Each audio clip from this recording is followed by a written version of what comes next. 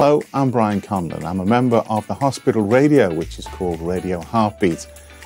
I joined the radio station in 1985 when we were just broadcasting to Ormskirk Hospital and only for a couple of hours a night.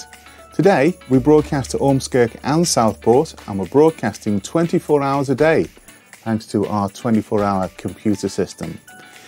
Really like being a part of the team of members here at the radio station.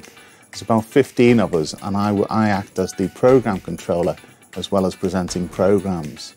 It's really nice also to be working with the trust and to interact with various departments who are like a liaison between us and the patients.